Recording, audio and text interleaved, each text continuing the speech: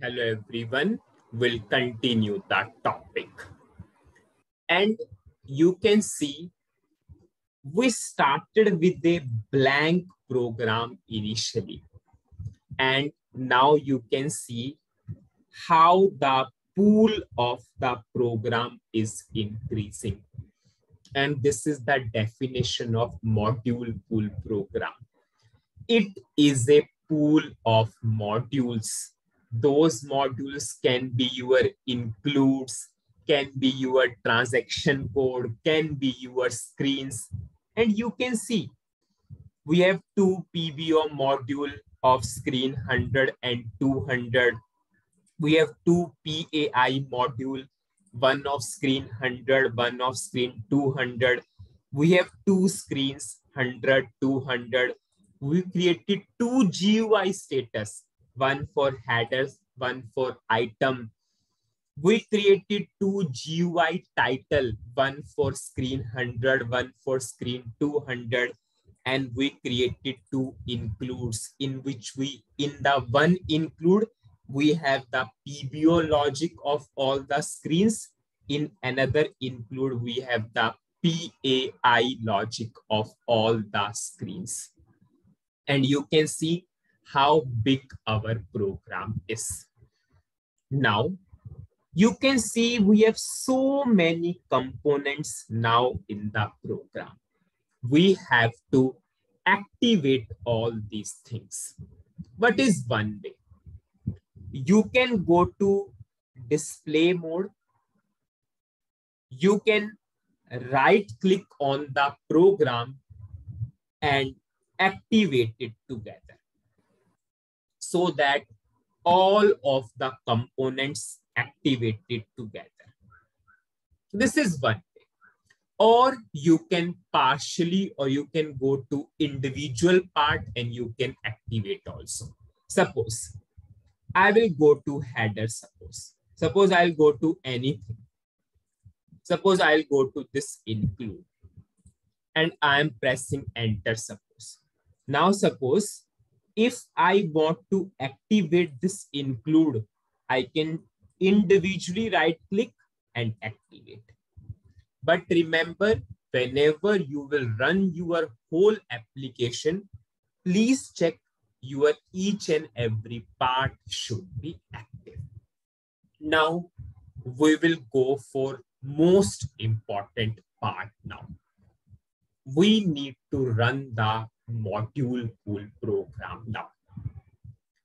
Most important part, a module pool program can never run independently. You cannot run a module pool program independently. You always require a transaction code to run a module pool program. It means transaction code is compulsory to run a module pool program. And this is the difference between an executable program and a module pool program also. Executable program, you can run independently, but a module pool program, you can never run independently. It always requires a transaction code. So we will create a transaction code for this module pool program. It's your wish now. You can create a transaction code through SC93 also, or you can simply right click here and you can create from here also. Because ultimately it will navigate to SC93. I will right click on the program, create transaction. I will give some name to that transaction code. Suppose first transaction code, I'll say module pool program. Suppose order details transaction code.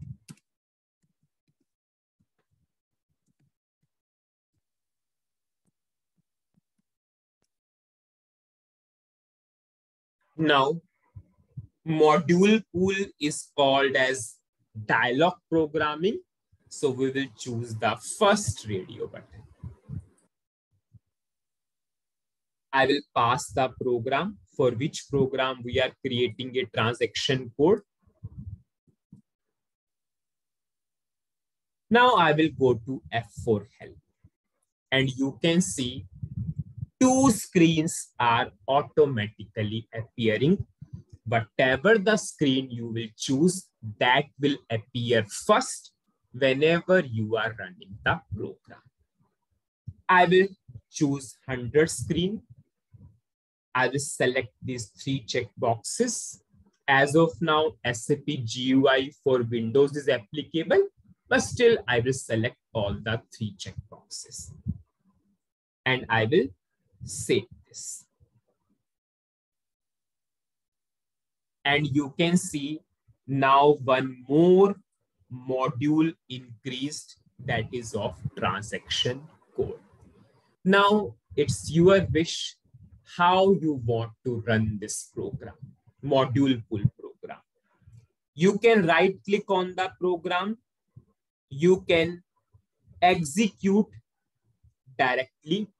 If you will go for direct, then if you want to open the program again, you have to come back. Suppose if I'm going for direct processing, you can see our particular SC80 or SC38 is not there. If I want to see the program again, I again have to go to SC38 or SC80 and then I can check again. But if you will choose the option run in a new window, execute in a new window, so that your output will be in a new window, but code session will be as it is. So if some changes are required, you can see parallelly in the code. Now, this is your transaction code. So you can run like this also, /nztc1_28. You can go like this, or you can go like this also, /OZTC1_28. It's your wish how you want to check the output, because ultimately a module pool program can never run without a transaction code. It always requires a transaction code. Now we will understand the flow, because rather than directly displaying the output, we should understand thoroughly in the system how our output and how our various events are calling.